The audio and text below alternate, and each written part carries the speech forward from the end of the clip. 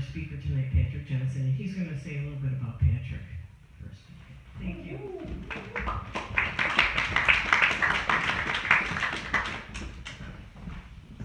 Patrick Johnson has worked as a consultant in and outside Mohawk Valley on issues of race relations and gun violence since 2001. He has facilitated hundreds of workshops and lectures for police and parole officers, college faculty, staff and students, as well as nonprofit and business professionals and community members of all walks of life.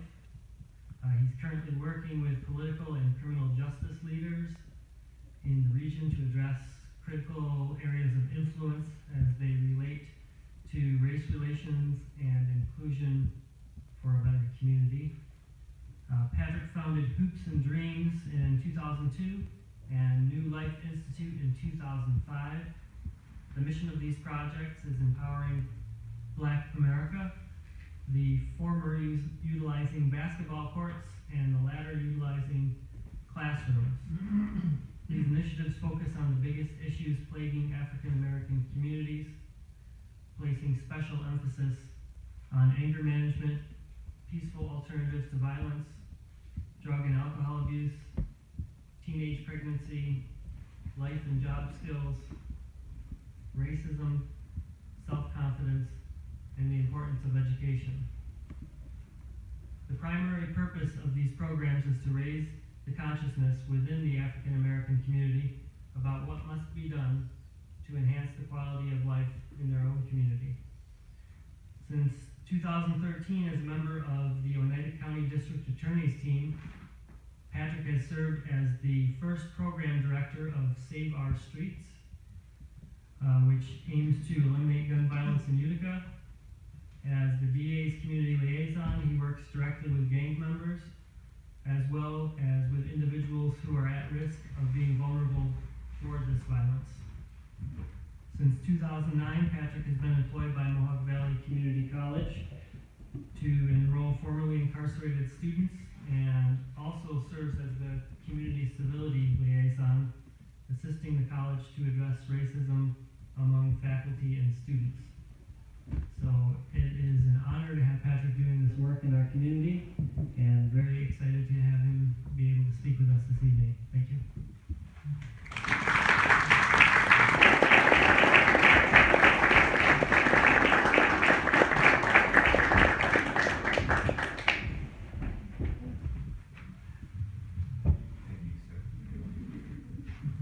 Good evening, everybody. Thank you for this opportunity to engage with you on this topic tonight. And before I get into my remarks, I'd be remiss if I did not just raise her name up one more time, Sunithi, in her absence, and how passionate she was around issues of social justice. I remember Sunithi, and I remember how passionate and quiet yet feisty she was. I did not know her as well as probably some of you in the room, but I was certainly blessed and fortunate to cross her path. So I just want to honor her in her absence and all the people who were with her on that journey. I'd also like to thank the Dominicos for this space and for your generosity, especially being so courageous about allowing a topic such as we have tonight to come inside of these walls. So I just want to salute you and thank you for that. I do not take that lightly, given my experiences around this topic and the work that I've been privileged to do.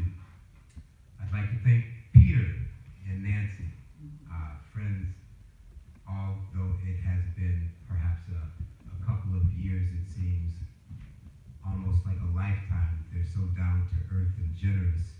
And if you don't know Peter and Nancy, I can just tell you that my experience has been extremely profound, and it reminds me of the importance of how we give to each other as we build relationships, and what sometimes can be, life can just be challenging sometimes. So I'm reminded about the importance of generosity. Nancy and Peter, thank you. And for your support and for allowing, again, this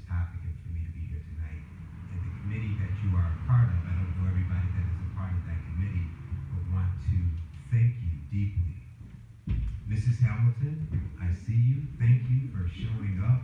My old friend Jim and Nancy, and I see other people here too. I'm not familiar with everybody, but thank you for taking the time out of whatever you typically do to be here this evening. Nancy, hello, I see you. So thank you all. Thank you. I appreciate you being here this evening. And I'm just as intrigued by the people that I don't know, because sometimes I wonder, you know, what is it that connects people to a topic such as this? So, our topic tonight, does white supremacy exist in the Mohawk Valley? And so that's what I will be talking about. And I want to, everybody's familiar with the showdown that occurred in Charlottesville, correct? Okay, all right. So I'm gonna make some remarks. I guess I'll talk for about 15 minutes or so.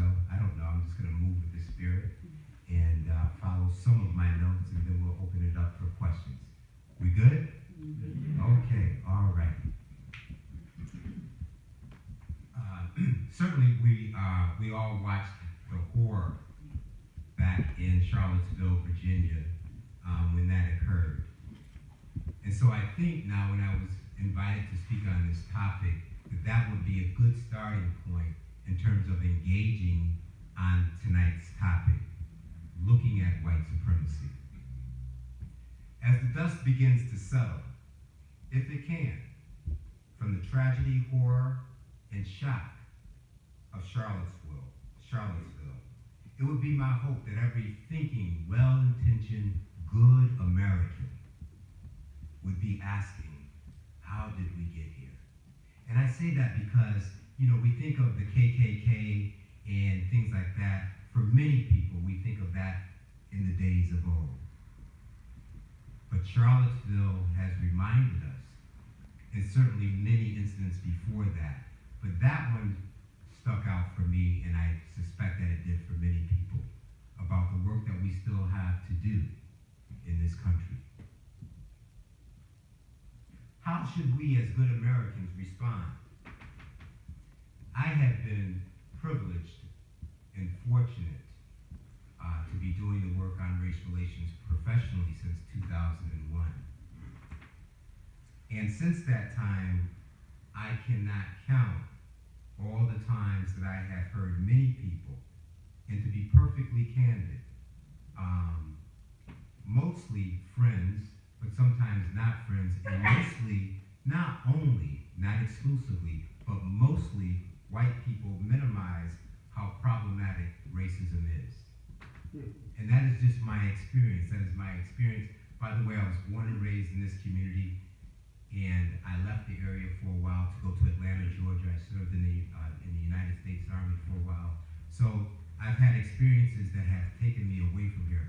But I love this community, in spite of its problems. It seems to me that it typically takes something catastrophic, like a Trayvon Martin, a Ferguson, a Freddie Gray, the NFL and the United States flag, and who gets to kneel and who stands and where that's a problem, or Charlottesville to make America wake up to its racism. In other words, it seems that it takes something of a crisis proportion to say we still have this issue. Everybody with me? Yeah. Okay. Here's what was very obvious for everyone who witnessed Charlottesville, the Charlottesville scene. There were obviously, and I wasn't counting, but I suspect, hundreds of people who were affiliated and proudly affiliated with the KKK, neo-Nazis, or white supremacists at that rally. They are often referred to as extremists or fringe groups. They were very visible, powerful, and dangerous. I feel fortunate that I was not there. And the reason why I asked if everybody, and perhaps I'm making a slight assumption that everybody was familiar with Charlottesville, I was on it. Every now and then I am invited to speak at a college or something like that. And recently, very recently, I was had the privilege to have a conversation with some students at a local college. And many of them, And it's okay if you don't, but it was just striking to me. And that was just a couple of days ago. I think out of the 12 or so students that I was talking with, maybe 2 raised their hand.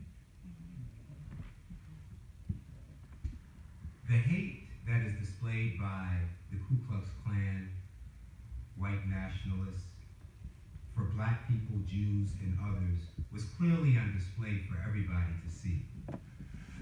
All of these hate groups in some capacity are linked to racism and white supremacy. It's obvious, especially when they are hooded in robes. For all of the well-intentioned, good Americans who are not able or unwilling to see the magnitude of racism, although it is sometimes subtle. The showdown in Charlottesville showed us that racism is alive and well. So I was just sharing with you that I was at a local college here, and that was last night. On Monday, I had the privilege to go to a campus in Albany and speak at a research center to professors and people with, they were obviously well educated. They were doing some deep research on what I don't know. But the first response after myself and another professor gave our talk is a guy raised his hand and he says, "I don't see it." And he was more or less talking about in his facility, and he was well-intentioned. And he could only stay for 10 minutes, and we were there for a couple of hours. But I thought that was so classic. So this is not about, let me be clear as a disclaimer, this is not about bashing or white bashing or anything like that, but I am just struck in my adult years about what people notice and what they don't. And so this guy was a middle-aged, educated, white man, and his question was the first one. He says, "I don't see it."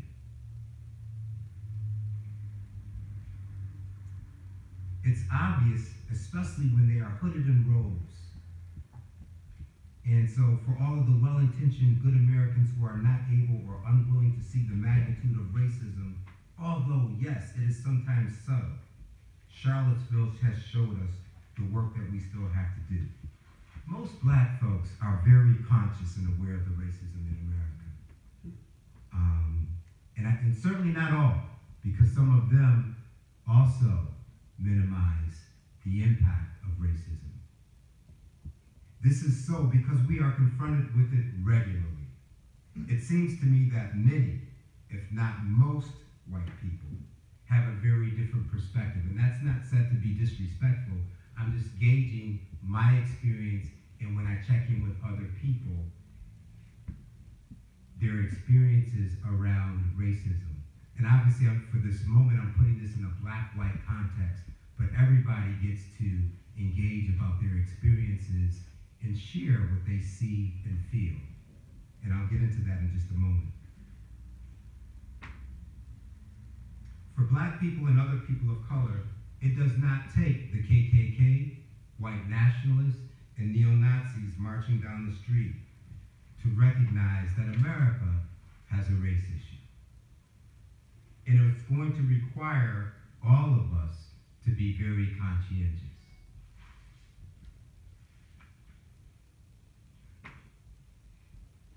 The mental and emotional toll on black minds and bodies cannot be measured.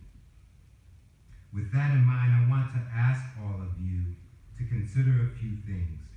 Try extremely hard, and I can only imagine, because I am a person of color and I'm of African descent, I am a black man. Although, when I was recently talking with my aunt, and who has done a lot of research on our family tree, and when I think about slavery, which is something that is hard for many of us to fathom, but my aunt, who used to be a teacher here, and she has since moved away, she was talking about